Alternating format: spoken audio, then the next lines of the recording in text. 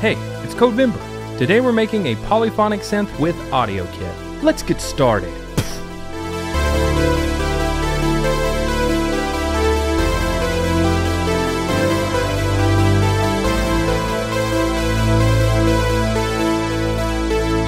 Oh my word, now we're really getting into the fruits of Codevember. I briefly looked at the synth example in DunneAudioKit in the past, but the default sounds are pretty bad. So for this example, I edited the synth voices from a local instance of the DunneAudioKit package since those values aren't accessible in Swift. Now it sounds really cool.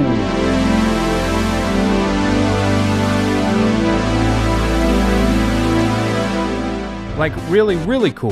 This is definitely an example I want to explore more in the future, but so far the results are promising. And that's it. Get the code for this and all the Codevember examples over on GitHub. Thanks for watching, and I'll see you all next time.